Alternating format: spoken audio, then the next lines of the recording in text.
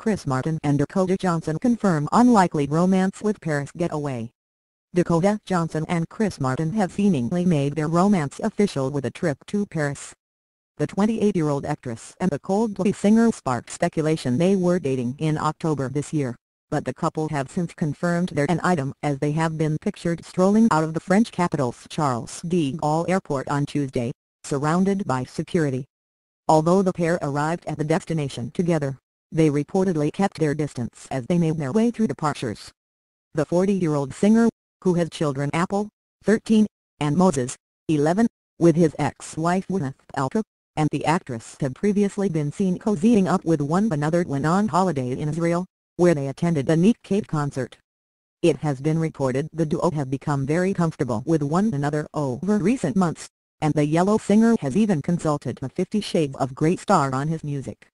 Speaking previously about their love life, the source said, "Dakota and Chris are definitely dating. They've got to know each other really well and are very comfortable from one another."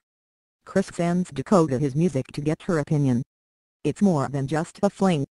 During another date at Sushi Park in Los Angeles last month, the Paradise hit Matt face lit up when the pair was talking.